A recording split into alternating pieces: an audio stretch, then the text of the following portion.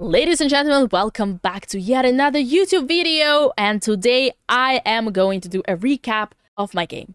Now, what is interesting is the place where I'm recording this, and you saw it, that's correct. After that fight, I was fearless, and I hacked my opponent's studio. Or in other words, my opponent was kind enough to invite me over and to celebrate the fight. Honestly, I prepared for many lines, actually for everything which was adequate to be played. I prepared for e4, I prepared for d4, I prepared for knight f3, I prepared for English, and of course I was waiting for London. If Andrea goes for full content, of course she will play London, because London and Andrea, these are two things which are never split apart. They just go naturally together. But if Andrea really wanted to challenge me on the chessboard, and of course she knew that she would dominate on the boxing, she should have changed the line. First of all, London is too easy to guess and too easy to prepare for me, which I was doing, obviously. Those who prepare against me, they open the chess base, they see that it's so easy. Wait, why? Because on e4, I play only Caro-Kann. It will not be easy and fast to attack by your opponent. It will be a long, outplayed game. And in Caro-Kann, there are a bunch of lines for that. So I would spend hours and hours. Actually, I would spend way more hours to prepare against e4, and I was going for some surprise line that I never tried before, some really dubious gambit that would take Andrea completely out of the prep. For London, my preparation was simple. My coach told me 4 moves. d4, knight f6, bishop f4, d6, e3, h6. That's it. That was my prep. With the idea of playing g5. That's the plan. That's the aggressive approach. h6 is a novelty. It's a new move in London. The reason why my coach told me to play that, also because he already tried that in his own games, but only in Blitz. Therefore, those games are not in the chess base. And he did crush some 26 and 2500 Grandmasters with this line. It's a really nice weapon. Now, what's surprising is that when I downloaded Andrea's games and I made a filter of something like, okay, last 2 years, 2020, 2022, and I saw that it was about something like, actually crazy number, like 4,400 plus games of Andrea in this line, and I saw that there were 9 games with this h6 move. And guess who played that to Andrea? It was the one and only Dina Norditsky. So g5 was my prep. Here was a challenge because the choice is so white for black. I couldn't decide. Should I go knight h5? Should I go bishop g7? That was tough. So in the game I was hesitating a lot. And what you can see here on the clock, I spent half of my time in the first 8 moves of the game, the opening that I already prepared, that I spent later in the game.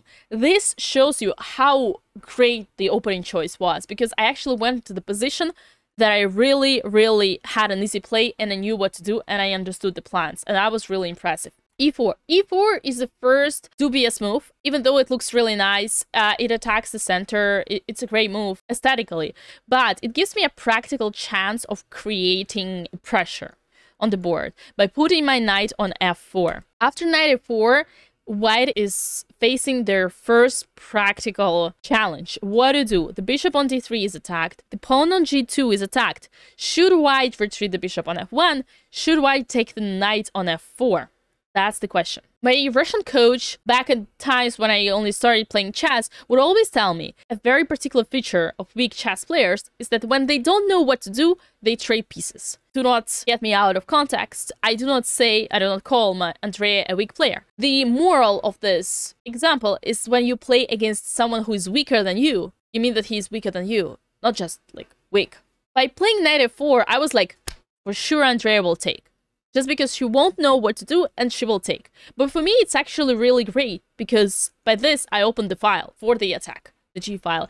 And besides, my G pawn goes to the center, even though now it's double pawns, but the pawn is closer to the center. So it's stronger, and it's actually in the opponent's territory. And you know, it's like a stranger in your house. When he comes in, you really need to kick him out. Otherwise, you'll be in big trouble. Queen e2. Now here my move was easy. Bishop d7 to finish the development. That was, by the way, funny. That was the move of the computer when I tried to several times the engine, the Stockfish. When I tried several times to analyze the position with Stockfish, you would always suggest this bishop d7. And at first I was like, wait, what does this move do? And then I said to myself, okay, it's just a development. And that's why I played it. Okay, computer plays it, I played it. And I really liked e6 idea because it gives the square e7 for the queen. And then the king could castle or not. We'll see. Here Andrea plays a4. Now, practically speaking, that would perhaps been way more smarter for Andrea to castle long sides, because on the long side, on the queen side, Andrea's king would be safer. But after playing a5, it actually weakens the queen side. It weakens the potential place of the king. On a4, I immediately answered with a5. Why did I do that? Simply because it's basic rules of strategy. Whenever your opponent tries to gain space with a pawn on the queen side or the king side with h-pawn, you need to answer a5 or h5. That's how you do it. Knight c4, queen e7. Right here, the clock was paused, and we were to go for the first ever boxing round. Gosh, I cannot explain you how desperate I was in that moment. They stopped me from my chess game, and I had to fight Andrea. But I didn't have any choice, and I was prepared for that. And here goes the second blow. d5. Queen d2 attacks the f4 pawn. So I should probably defend it, but I didn't see how to defend it. I mean, queen f6 seemed weird, and there's no other option. e5 didn't seem correct at all because of d5. It would completely block everything. It would have been a disaster. But d5 looked like, oh wow, yes. If white cannot take the f-pawn because of the knight is attacked, and if e takes d5, then e takes d5, and the white king is under check, and the knight is attacked, probably even after knight e5. I mean, if we say this, if we look at this, yeah, white should be after f6, white should be losing a piece here. So I was really happy with this d5 because I continued my strategy. My strategy was to open files with the direction of the king, create potential attack. Knight a3, d takes e4, bishop takes e4. Here was another challenge for me. Should I go f5 or not? At first, I really did not want to play this move because I was afraid to create a backward pawn. But then I saw, okay, what would white do? If white takes bishop takes c6, then bishop takes c6, and I've got a monstrous bishop here, light squared bishop. If white doesn't take on c6 and simply goes back to d3 or to c2 as it happened in the game, then I have another blow, e5, and I don't have any backward pawn anymore because simply after all the takes, I am in time to be secure on this e file. Yeah, that seemed really nice. Although, like, objectively, if we look at this, like, it doesn't seem like anything dangerous after queen e2. It doesn't seem like I mean, once again, I'm not analyzing this with an engine at all. I'm analyzing this game with the practical aspect. And not just chess practical aspect, but like chess boxing practical aspect. And I just like, with the idea that I had to go to yet another boxing round with Andrea where I could have potentially beat. That's why, yeah, I assume that this line with queen e2 and taking on e5 and queen e2 would have been the best choice for Andrea because it would simplify. But looks scary. Andrea didn't do that. She pushed d5. And there we go. d5, what should I do? I mean, my knight is attacked. I mean, if I go back, no, I don't have this option because my plan was to go straight, solid, aggressive. Straight, solid, aggressive. So, another beautiful move with the pawn, e4. Counterattack on the knight on f3. If white takes on c6, black takes on f3. Another check on the king. King goes away and position is completely open. That's exactly what I wanted in this fight. So d5, e4, short castle.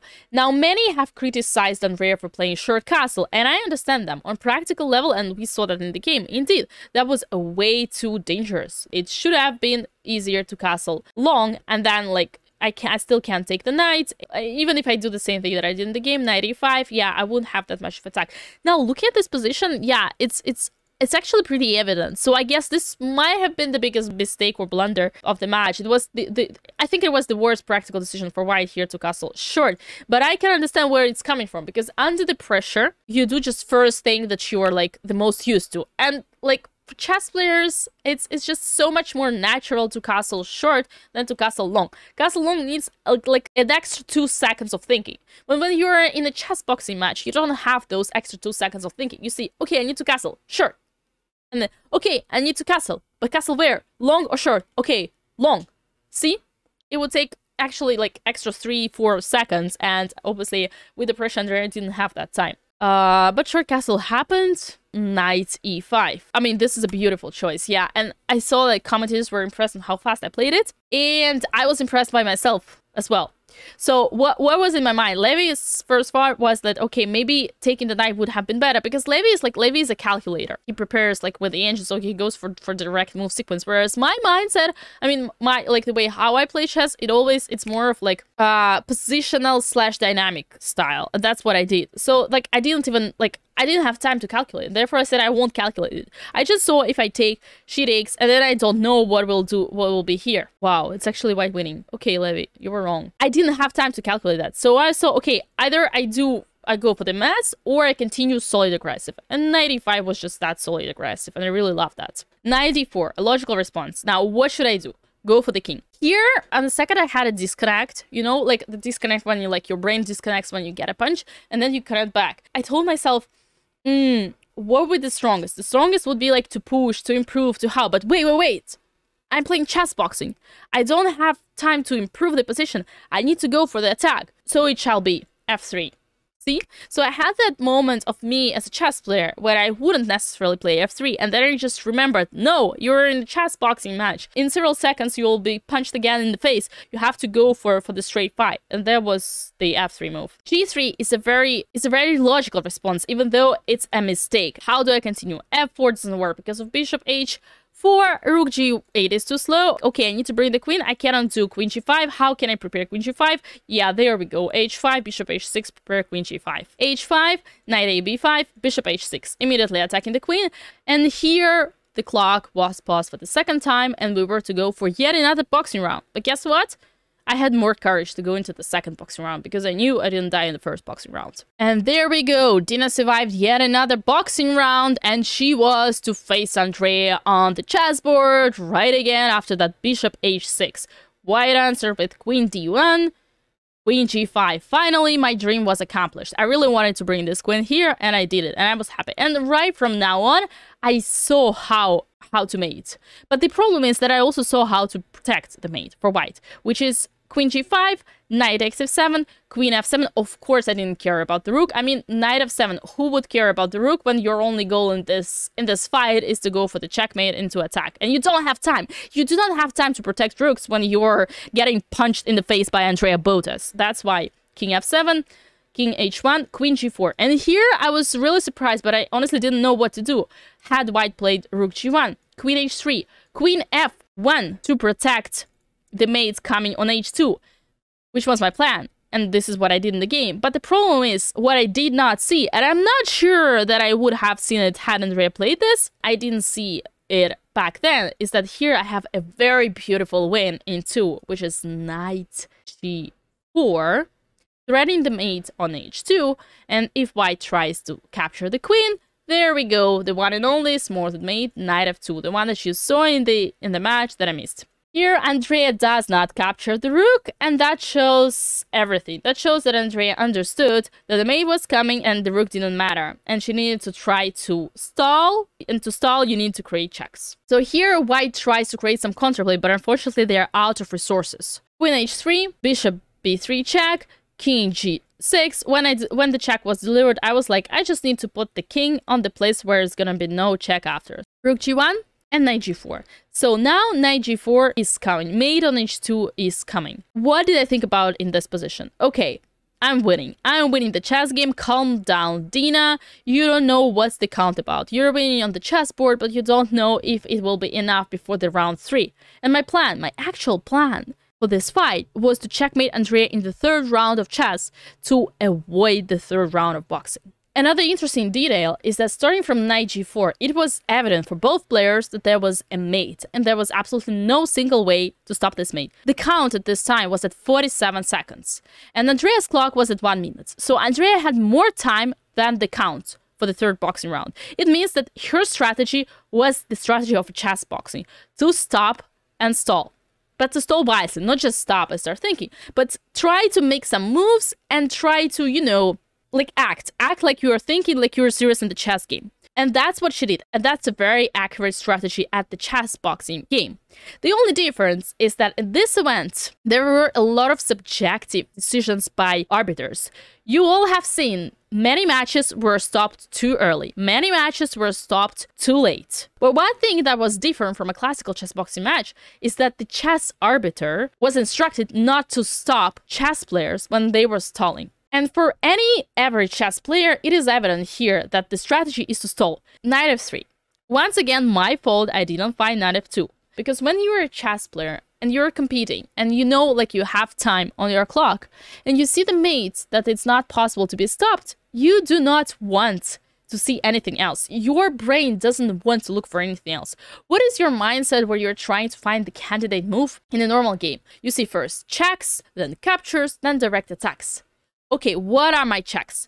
queen h2. I mean, let's put it on to after knight f3. What are my checks? Queen h2, queen g2, and knight f2. Oh my gosh, knight f2 is not just a check, it's a mate. It's a mate in one. Wow, there we go. So this is the process of finding the right move, the candidate, when you're just playing the game. But when you see the mate that it's not being stopped by any way, and you know that, your brain doesn't want to overthink. Your brain doesn't want to look for anything else. So it was a mixture of blunder, but also of like me just being practical. I see the mate, that's it. I don't think about anything else, I just stop thinking. That's what happened to me. So knight f3, and I answered right away. E takes a3, and here I could hear the commentators and the crowd, and I was like, "Ooh!" And I could feel that something was happening. I didn't know. Was it because the mate was coming, or was it because I missed something? And I asked myself, I had time to ask myself, wait, did I miss something? What did I miss? I don't see that I missed something. Okay, so they must have been cheering for the mate incoming. E takes f3. But that's crazy how much time you see was spent on just trying to wait and go for the next one, for the next round of boxing. Now, once again, I do want to point out that that's a very correct strategy. And I would do absolutely the same thing. You knew you had the checkmate coming. I tried to stall, but unfortunately, I thought this was a chess boxing match. It felt more like hide and seek. Dina, the better chess player, won. Congratulations. The rules are the rules. Stalling was allowed, and there was no TKO. Is it my excuse? Is it me trying to justify the question of a TKO? As a chess player, I do find it unfair that the arbiters do not count TKOs in stalling in a chessboard. What else do you want from me? So here we resumed another boxing round. That was very tough boxing round. You know all the plots. I will let you discuss that in the comments down below of this video. Here we came back to the chessboard for the 4th time, and that was the last time, and it didn't last long. That was a funny comment from commentators. Lavik was saying, okay, Dina has been punched. Dina is suffering. Dina is almost out of breath. Maybe she will lose. We saw it already. Maybe she will lose. And Lev is like, no, it's over. Bishop f7, king h7, bishop g6, the last attempt to check, king takes g6, and here Andrea makes a very beautiful reaction. She just gives the handshake, and then she puts her king down. For me, this was the biggest challenge of my life. That was a very unique opportunity to put myself in perhaps the best physical shape that I was ever. Unfortunately, it has been only 3 weeks, barely 3 weeks of training. I did what I could. I did not show the boxing that I studied. I struggled with controlling my breath. I was fatigued, my stamina was not on the top, but I handled it. I handled it and I survived. And for me, being in that ring was already the victory. One more thing that is just very important, and this is on the chess part, is that I was surprised and impressed by my own chess. This game might have been one of the best blitz games I've ever played in my life. I fully managed to control my brain, and I was fully disciplined. I knew what I needed to do, I knew my plan to play solid, to play aggressive, to play fast moves, and that's what I did. I didn't overthink any single time. Besides, I was super calm and super confident, and I think Matt was right. When you do chess boxing, you have adrenaline, you have physical exercise, and it actually helps your brain. It actually helps your brain. It helps your chest until you get punched really hard. And I wanted to thank Ludwig for the invitation, but also my opponent, Andrea Botez, who is just a freaking beast, a killer, and I survived. Would I repeat it once again? That question remains unknown. But I will say one thing. On my territory, why not? There has been so much controversy. Many people thought Andrea was robbed. Finally, Ludwig and Mogul Moves decided that Andrea Botez should have won by TKO after a 4 standing count, so they will be giving her a belt as well. 2 winners? 2 belts? What do I think about 2 co-winners? Well, I think it's ridiculous. We're not 2 girls in kindergarten both getting belts to make us stop crying. So, why stop the controversy now? 90 seconds for Andrea to prove what she can do in the ring. If she doesn't, all signs point to a loss in chess. Ref starts the round, 90 seconds on the clock. 5 seconds. And in the same way that Andrea waited out time. Oh, there's the bell. Dina waited out time, survived the round, and we're going back to chess. Oh my God.